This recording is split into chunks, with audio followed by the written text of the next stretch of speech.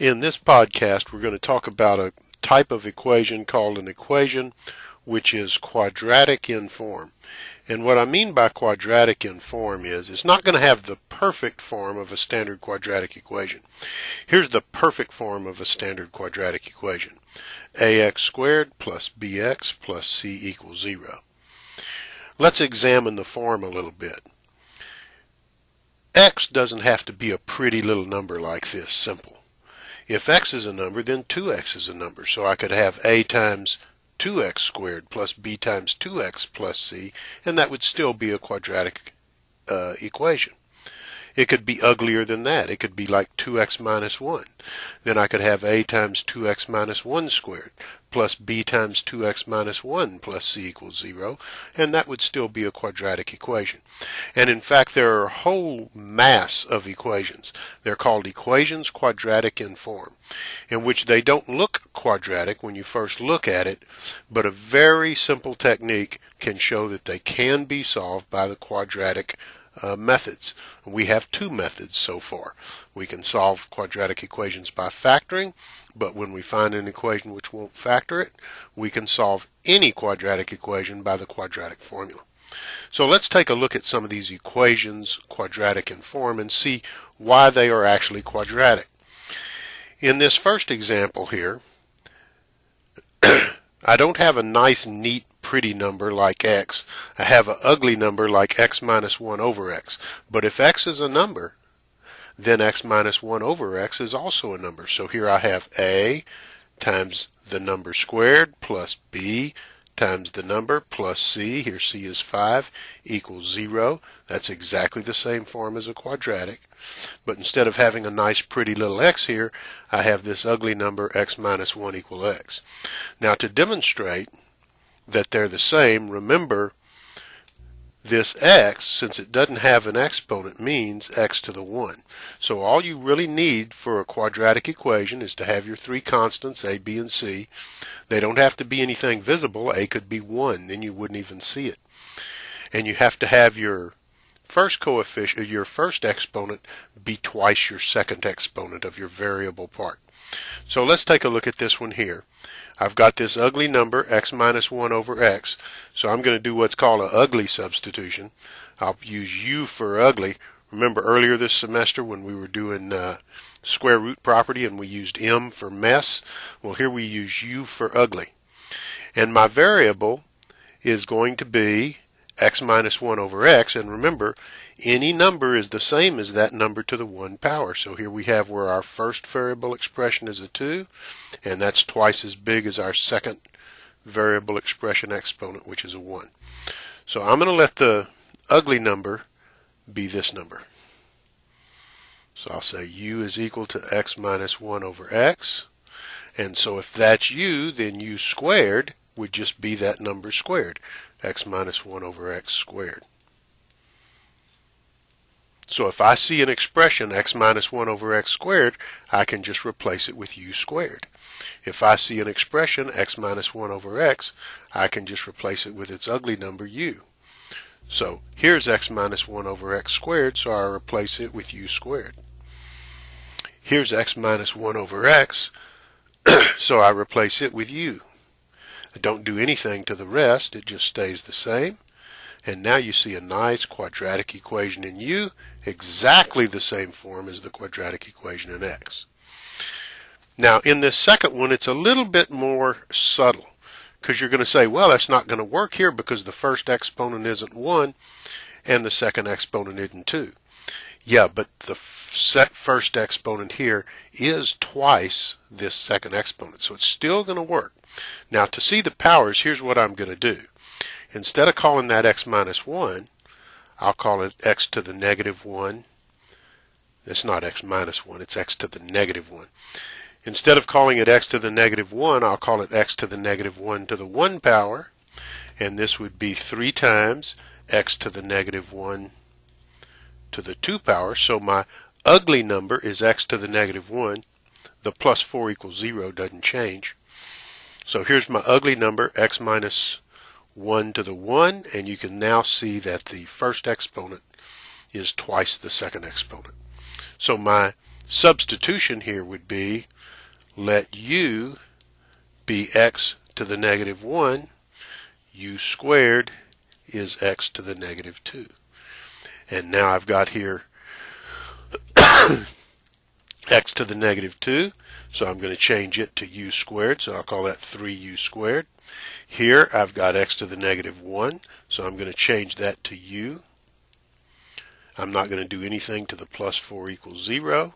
And here again I have a nice quadratic equation. Now you might say, well, okay, if you solve that, is that the answer to the question? Not exactly. But this is a step that you have to go through. You have to take this equation that doesn't look like a quadratic. You have to substitute for the ugly number and turn it into something that does look like a quadratic.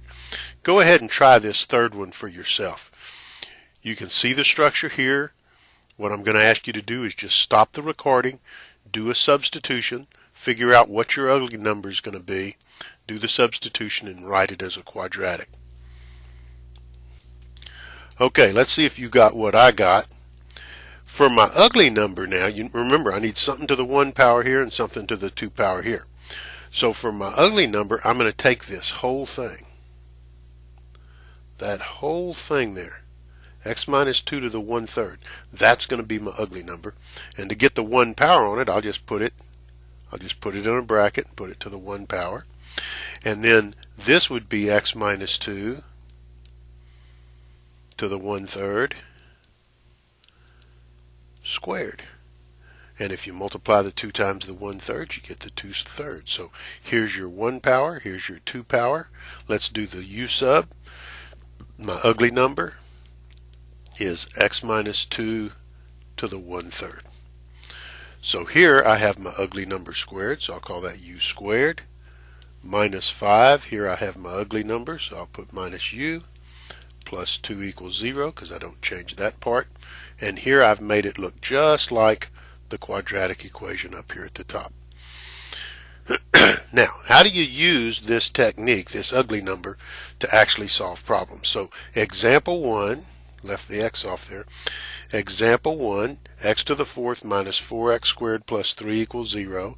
Solve doesn't mean solve for ugly number. There's no ugly number there. Solve means solve for x. So let's see what's going to happen. Right now this isn't quadratic. It's not a number squared minus 4 times a number plus 3. So how could we define an ugly number so that this worked out? Well, if I let this be my ugly number, the x squared, then this is ugly number to the 1 power, and x to the 4th would be ugly number x squared to the 2 power. Multiply the power by the exponent, you get the 4. So my substitution is let the ugly number be x squared. Then the ugly number squared is x squared squared, which is x to the 4th. So if I have an x to the 4th, I can pull it out and put u squared. If I have an x squared, I can pull it out and put in a u. So for my x to the 4th, I put in u squared minus 4. For my x squared, I put in u plus 3 equals 0. Now, what do I do with that? Well, I solve this by factoring. So I get u minus 3 times u minus 1 equals 0, and that tells me that u is equal to 3 or 1. Now I'm going to get solutions corresponding to each one of these. I'm expecting to get 4 solutions because of this power of 4, but some of these solutions may repeat, so we may not end up with 4 distinct solutions. But let's go ahead and work this out. Remember, this is my ugly number u, and I'm saying the ugly number is 3. Well, my ugly number was x squared, so this says x squared equals 3. Well, you recall earlier we had the square root property. If we had a perfect square equal to a constant, a mess squared equal to k, then the mess was equal to positive or negative the square root of k. So this would be positive or negative the square root of 3. So there's 2 solutions, x equals positive the square root of 3 and x equals negative the square root of 3. And the same thing happens with the 1. This is saying u equals 1, but u is my ugly number. It's x squared, so this is saying x squared equals 1. So that's m squared equals k. M is equal to positive or negative the square root of k. Well, the square root of 1 is just 1, so this is just plus or minus 1. So I actually did get 4 solutions. My solutions are plus 1, minus 1, plus the square root of 3, and minus the square root of 3. Okay, well that was a fairly simple one. Let's go on to one that really looks ugly. Here I think it's pretty obvious what the ugly number is, x minus 1 over x. So I'm just going to start off, let u, the ugly number, be x minus 1 over x. And notice that this is x minus 1 over x to the 1 power. And that the next one is the same ugly number to the 2 power, so that is the form of the good old quadratic formula. So ugly number is x minus 1 over x. Ugly number squared is ugly number x minus 1 over x squared. Well, that's what this is. This is x minus 1 over x squared. So that's ugly number squared minus ugly number minus 6 equals 0.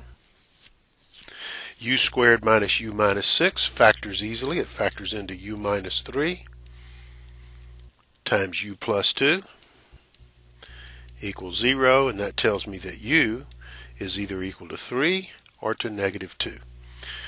Now again, solve doesn't mean solve for u. There wasn't any u in the original problem. It means solve for x. So I'm going to have to get rid of this u now and replace it with what it means in terms of x. And over here we defined it. We said u was x minus 1 over x. So since u is 3, then x minus 1 over x is 3. And that gives us a linear rational. And there's 2 terms, and the common denominator is x. So I'll just multiply each term by the common denominator. On the left, the x's cancel. And I get x minus 1 equals 3x. I subtract x from both sides. Negative 1 equals 2x. X equals negative 1 half. And we repeat this over here with the negative 2. We say u, or x minus 1 over x, is equal to negative 2. That's 2 terms, common denominator x. Multiply both terms by the common denominator. X minus 1 equals negative 2x. Now this time, to keep my x positive, I'm going to bring my 2x over here, and I'm going to take my 1 over here. You don't have to do it that way, but that's the way I like to do it. So I'm going to be adding 2x to both sides. So on this side I'll get 3x. I'll be adding 1 to both sides. So on this side I'll get 1, and x is equal to 1/3. Well, let's try one last example. Kind of hard to get to it here. Okay. Here, my ugly number is going to not be x, because then this wouldn't work. I'd have to the 1/5 power and to the 2/5 power. I want to the 1 power and the 2 power. So I'm going to make the whole x to the 1/5 my ugly number, and then this is x to the 1/5 to the 1, and this is x to the 1/5 to the 2. 2 times 1/5 gives you 2/5, so that's x to the 2/5. So my substitution is going to be ugly number is x to the 1/5. Ugly squared is x to the 2/5. So here's x to the 2/5, so I replace it by u squared. Here's x to the 1/5, so I replace it with u. I don't do anything to the minus 6 equals 0. Well, again, that's a pretty easy factoring. It's u plus 3 times u minus 2 equals 0. And we have to remember that when we say solve, the original equation had no u. So what we are solving for is x. So we can't just take this u equals negative 3 and u equals 2 and say that we've solved it. We got to solve it for x. So I go back to my original definition. U was x to the 1/5. And we're saying here u is negative 3. So I get x to the 1/5 is negative 3. Now, how do I get rid of a 1/5? Had a little coughing spell there. How do I get rid of a x to the 1/5 power? Well, I'm going to use the old x to the a to the b is x to the ab. That is, if I want to change a 1/5 power to a 1 power, I'm going to have to multiply the 1/5 by 5. So what I'm going to do is raise both of these sides to the 5th power. So I'll have x to the 1/5 to the 5th is equal to negative 3 to the 5th. Well, x to the 1/5 to the 5th, 5 times 1/5 is 1. So this is just x to the 1, which is x. And that's equal to negative 3 to the 5th, so that's negative 243. You say, wow, can you get a big number like that for x? Yep, just did it. Well, what if u is equal to 2? U is x to the 1/5. So you'd have x to the 1/5 is equal to 2. Again, our job is to get rid of the 1/5, change it to a 1.